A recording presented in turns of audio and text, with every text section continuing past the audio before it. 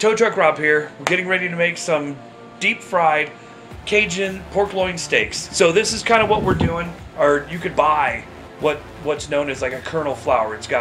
It's already pre-mixed. It's really good. It kind of, $1.99, but what I like to do is make my own flour.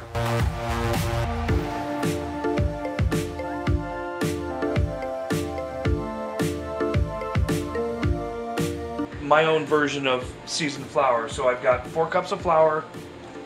I've got Tony Chachere's seasoning, about 2 tablespoons of that, 2 tablespoons of salt, 2 tablespoons of parsley, gotta have your greens, 2 tablespoons of onion powder, 2 tablespoons of ground paprika. And when I do ground paprika, I want 2 heaping tablespoons, so you kind of get a little bit like that reddish color, gives you more of your Cajun flavor.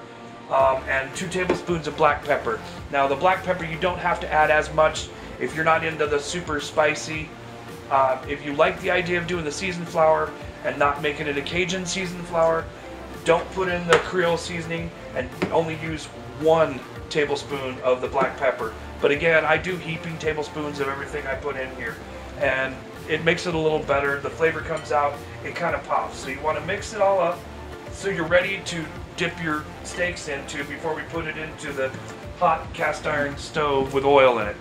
Hey guys, now what I did was earlier I took these thin cut pork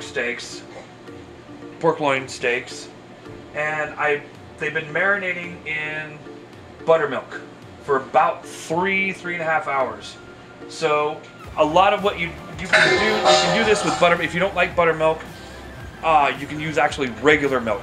What it does is actually kind of helps to break down the connective tissue, so you don't have to sit there and stab them all with a fork or your meat tenderizer. There's no fun in that at all whatsoever, and it takes too long.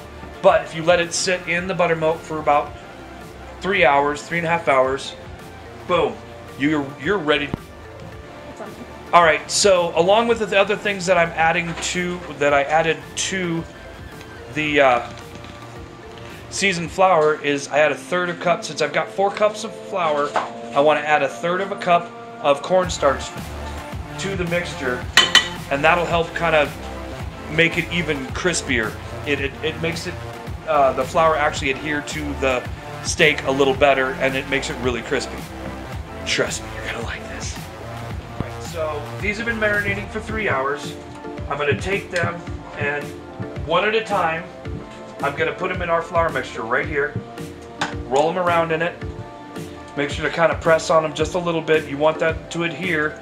Alright, I'm going to have my assistant, Shayla, demonstrate how we're going to do these today. We take the thin pork steaks, and we're going to flip them into the batter. Make sure to press them down. That'll kind of help adhere more of that flavorful flour up into it.